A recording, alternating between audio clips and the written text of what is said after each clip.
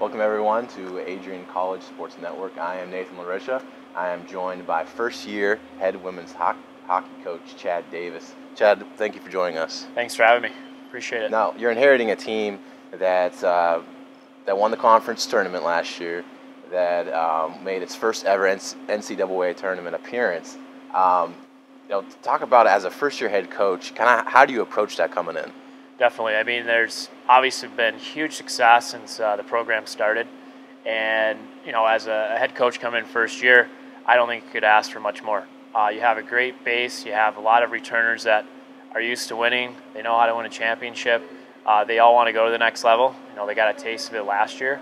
And my job to come in is, instill my coaching philosophies, my systems, my mentality to compete and get that extra out of them. And go as far as he possibly can. So everything's good, and I wouldn't ask for any different situation. Now, one thing you don't have to worry about coming in is your goalie. You have All-American sophomore Emily Michelin coming back for another season. I mean, how kind of a relief and how huge is that to you as a first-year head coach, having that set? I think it's a huge part of obviously the success last year, but going forward. And with that said, the first thing you do as a new coach, you say, well, who's in net? And you see you have an All-American. She was a freshman last year, performed very well. So she's going to get better and better. And, that's the foundation of your team. Now we've complemented her with Brittany Zeaches from Wayne State, who's going to compete. And we have Rebecca Clark, who played in Oakville last year, big goaltender who moves well, that, is going to compete as well. And then a senior, Emily Engel, who's, she battles and works very hard and adds that senior leadership. So we have a handful of good goaltending.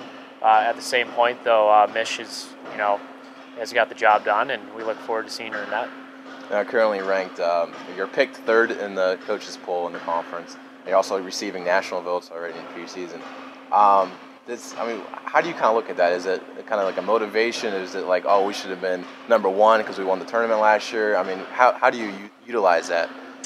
You know what? It's just a fun thing for us, for the coaches. I think we don't get too caught up into it.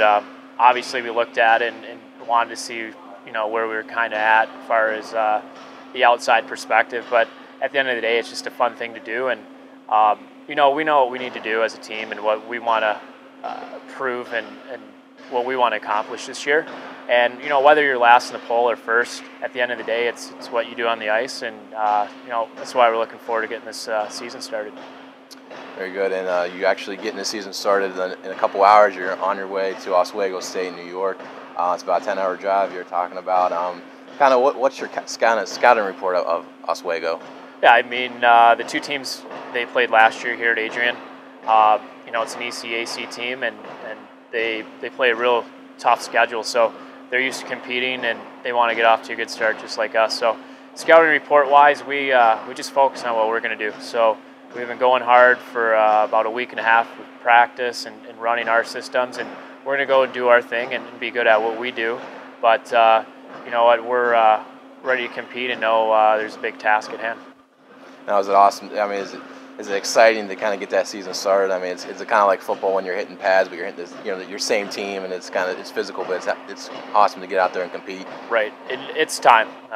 We've played one exhibition game and last week, but they're ready to go. I mean, we go a couple-hour sessions right now, so they're ready to see another colored jersey across from them, and they're ready to compete and battle and get things going. And I know the seniors, they've been waiting all summer here to get going again, and we're looking forward to it. Okay.